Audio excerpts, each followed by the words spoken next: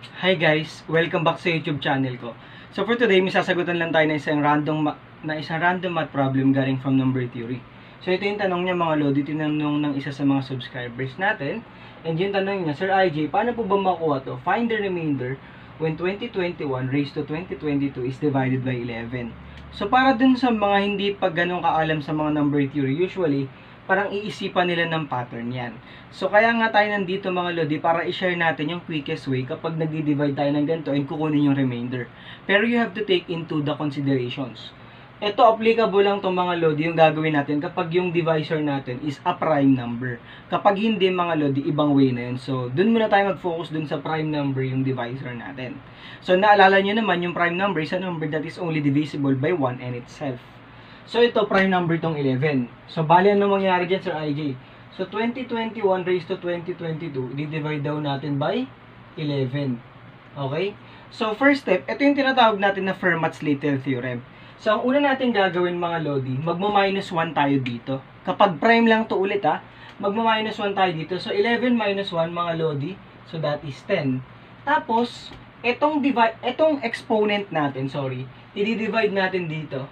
So, i-divide natin dito, then kukunin natin yung remainder.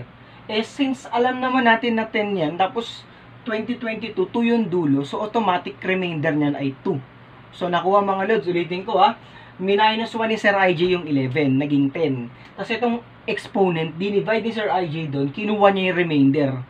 So, ang remainder natin ay 2, papalitan natin ngayon yan. So, our division will be magiging ganito na siya mga lodi. So, same lang ng remainder na makukuha yan. Kasi nga, ina-apply niya yung Fermat's Little Theorem. Okay? So, yan na yung mangyari mga lodi. Tapos, ang goal natin, kailangan paliitin pa natin to. Gusto natin paliitin pa para at least mas maging ano tayo sa mga numbers. So, ganito yung technique.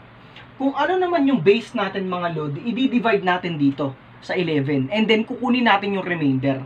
So, napansin nyo yung difference? Sa exponent, ang dinivide natin yung minus 1 ng divisor natin. Kapag sa base natin, di-divide natin yung mismong divisor natin. So, kapag yung 2021 mga lodi, dinivide natin ng 11, syempre, hindi naman lahat rectang alam paano yung mga divisibility rules. Pwede nyo naman i-divide yan manually.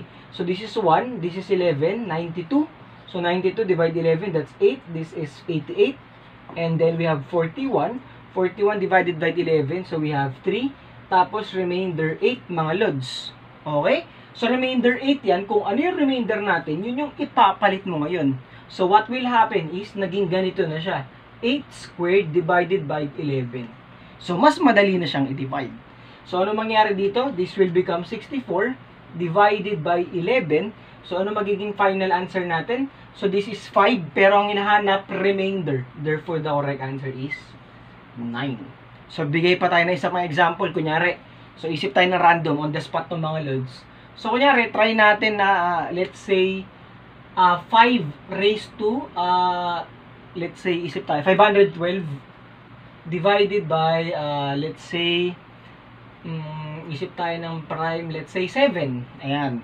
So, ganun ulit yung gagawin. Diba, 7 is prime? So, ano ulit yung first step, mga loads? So, ang first step dyan, mga lodi, is, i-minus 1 natin to, di ba? So, i-minus 1 natin. Ito wala na tayong problema kasi mas maliit na siya dito. So, okay na yan. Ito na lang yung problemahin natin. Kasi kanina malaki to. Kaya kailangan i-divide mo dito. So, ito, 512. Saan natin to di-divide mga lodi? Tama ka dyan, sa 6. Bakit? Kasi yung minus 1 na rule natin sa exponent. Kasi prime si 7. So, kapag yung 512, dinivide natin sa 6, anong remainder mga lods? Okay, kung mabilis ka mag-mental math, ang remainder niyan ay 2 kasi 510 is divisible by 6. So, this is remainder 2. So, ano mangyari? Ito, mapapalitan na siya. So, that is 5 squared divided by 7. So, that is 25 divided by 7. Ang sagot ay 3. Remainder 4. So, yun yung magiging final answer natin. So, ano ba ibig sabihin yan? Parang sinamarize ko lang yung Fermat's Little Theorem. So, paano tayo magdi-divide ng isang malaking naka-raise sa isang power by a prime number? So, alam ko meron din akong tutorial niyan, pero yun, just in case you have further questions or clarifications, huwag kayo mahiyang magtanong mga lods. Thank you so much sa patuloy na pag-support and sa pag-subscribe sa channel natin. And I hope you all the best. Pagkalayan kayo ni Lord. See you in my next math tutorial video and bye-bye!